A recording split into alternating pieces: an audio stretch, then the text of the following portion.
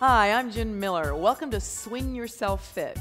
Now, if you've never done a kettlebell workout, it's great because it fires the muscles in the hips, the glutes, the legs, and guess what? Your core has to hold you while all those other muscles are working. So you get the great full body workout with a lot of leg work, and you get that core to stabilize you, so you work your middle muscles the way they were meant to be worked. This is what the adjustable kettlebell looks like. To adjust the adjustable kettlebell, place the bell on the floor and hold the handle at an angle. Push down the spring arm button and twist counterclockwise.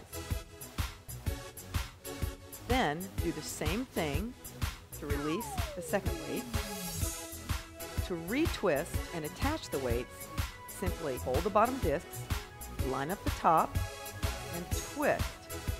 Screws on just like a screw, and when you hear the click, it's back together.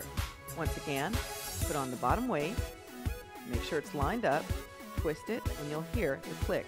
Now look carefully at the snaps. Make sure the top tab of the snap is up near the bottom of the weight and the handle to make sure it's locked into place. During the workout, we'll start with a warm-up, which will use no weight and the kettlebell in its lightest setting. Then we'll move into 3 different workouts that will use 3 different increments of weight. Remember, you can always go down in your kettlebell weight or up as you become more proficient. About every 4 to 6 repetitions, I'm going to add or take something away to make the movement harder. You'll be able to tell as you try the movement pattern. Remember, if the next version is too tough, stick with the previous version.